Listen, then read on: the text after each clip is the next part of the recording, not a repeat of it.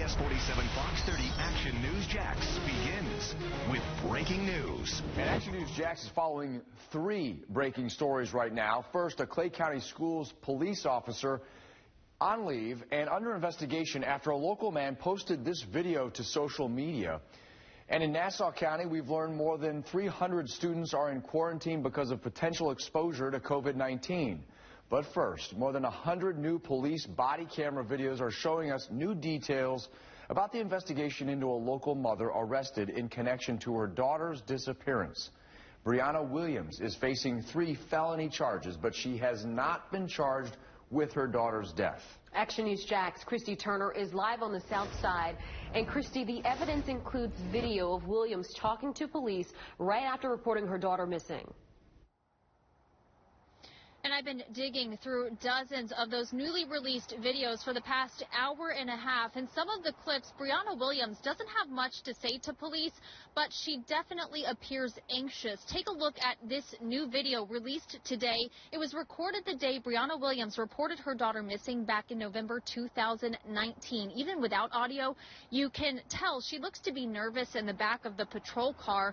Meanwhile, as police were talking to her, they were also hitting the ground running in the Brentwood neighborhood. They went door to door to dozens of homes searching for any sign of the missing little 5-year-old girl. Williams told investigators she woke up that morning back in November and noticed her daughter wasn't in her bed. Has she done this before as far as anything like try to leave or get out or mess with locks or anything like that? Okay. It's a case that I still remember very vividly. Taylor Williams' disappearance sparked a Florida Child Amber Alert.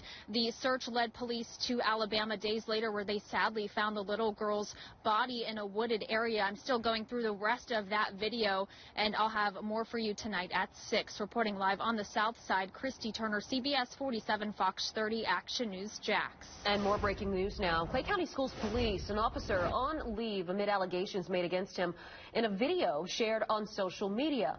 In that video, a man claims that the officer inappropriately texted a 14-year-old girl. Action News Jax Paige Kelton is in the newsroom. And Paige, we're not going to show the officer or the man making the accusations. And I want to tell people why. That's because the officer right now isn't charged with a crime. But tonight we can tell you that officer is off the job. In a nearly 13-minute video posted on Facebook Live today, a man confronts the officer at a Clay County school. He accuses on video the officer, who, as you can see there, is in full uniform, of texting a 14-year-old girl and asking her for bikini photos. Here's one part of that exchange. What are we going to do about this? You're a Leo. Are you kidding me?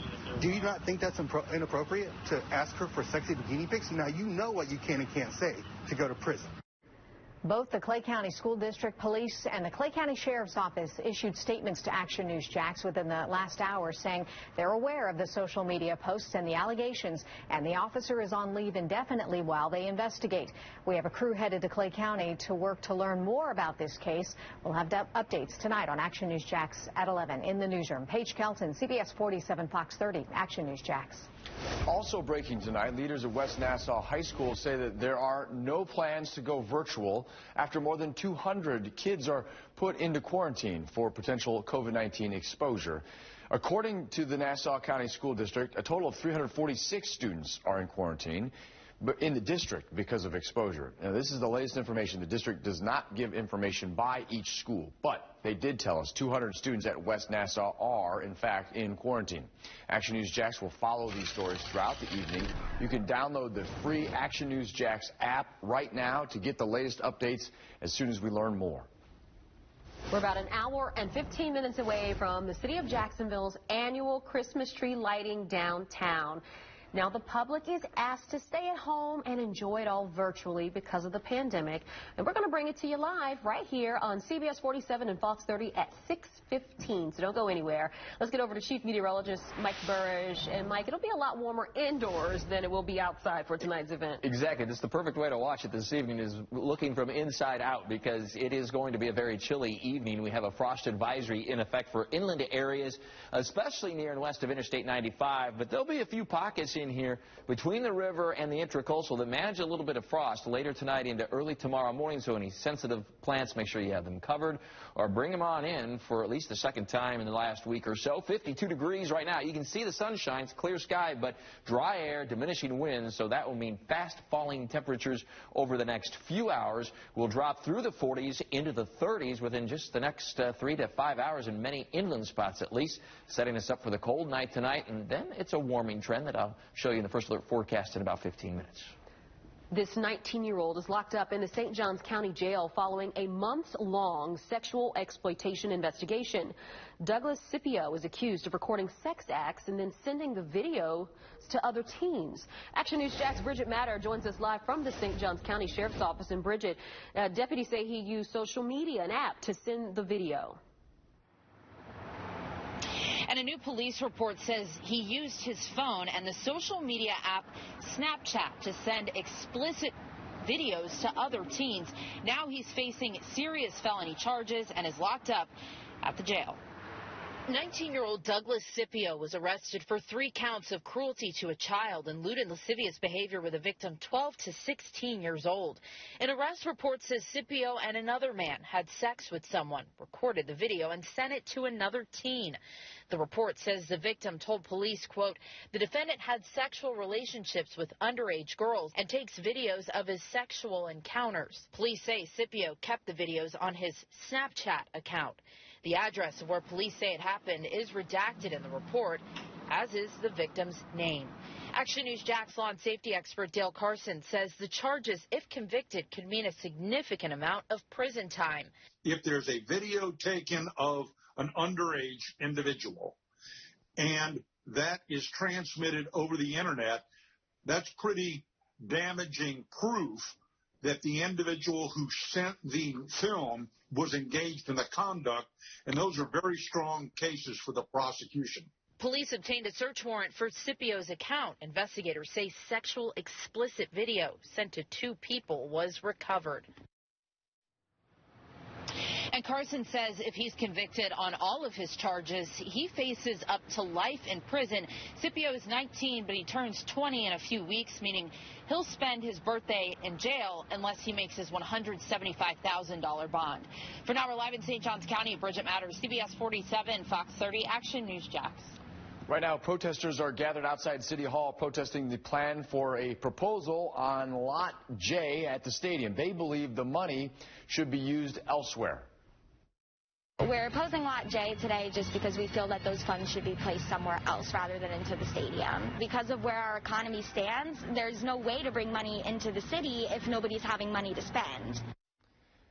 Action News Jack's Ben Becker is live at City Hall where council is meeting. Ben, you learned the council president pushed the vote back. Well, John, first and foremost, these protesters are behind me. They've been out here for about 1 hour so far. Anti-Lot J, anti-Mayor Lenny Curry. Now, we're keeping a distance because some of these chants have been obscene, so we don't want that to get on TV. We have our finger on the dump button.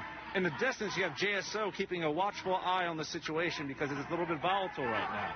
Now, as for Lot J, there appears to be some undecided votes among city council members as a result of today's meeting. Council is meeting tonight, not likely to end up on the agenda. It will be voted on most likely now January the 7th, but this is a delicate situation.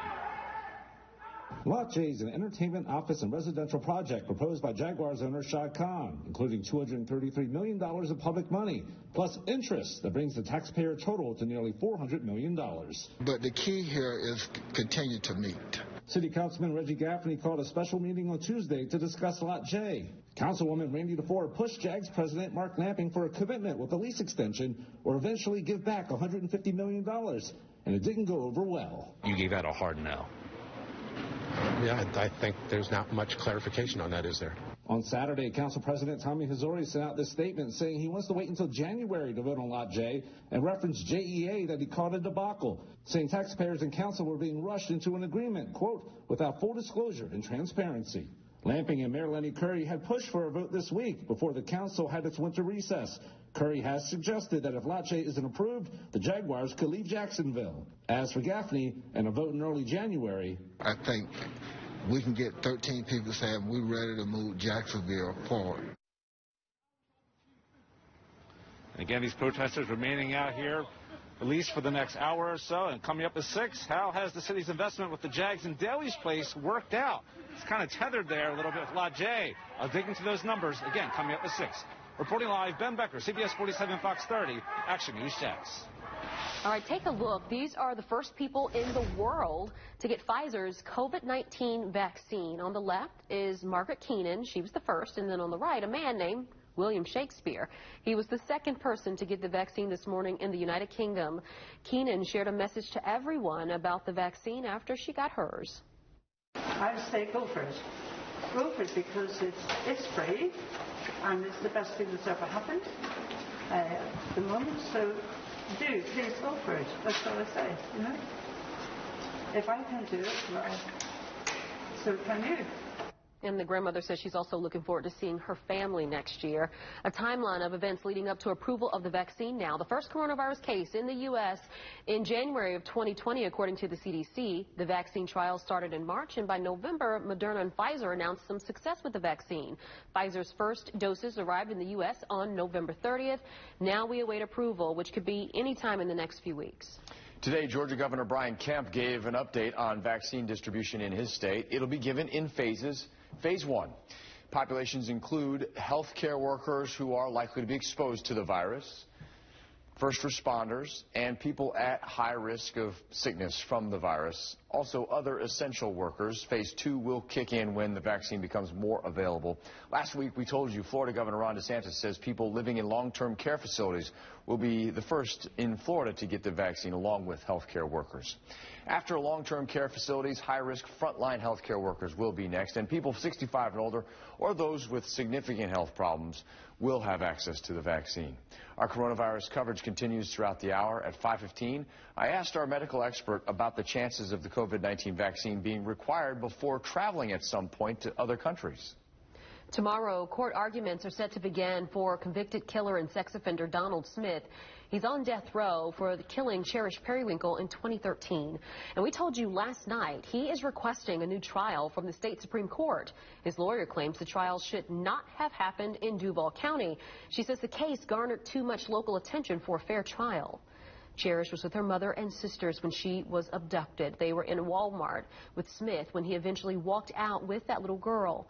The murder came just 21 days after Smith's release from prison for another crime involving a child. We will stream tomorrow's hearing on ActionNewsJax.com starting at 9 a.m. On Action News Jax, Chief Meteorologist Mike Burrish. A lot of sunshine looking out from our Frischler Skycam network in Fernandina Beach, but it'll be a frosty night tonight. Temperatures where you live in the First Alert forecast in a few minutes. Coming up, 2 stories you haven't seen on Action News Jax. First, one local senator wants to allow alcohol-to-go sales post-pandemic. This is a bad idea. We uncover why not all local businesses support the idea of making it permanent.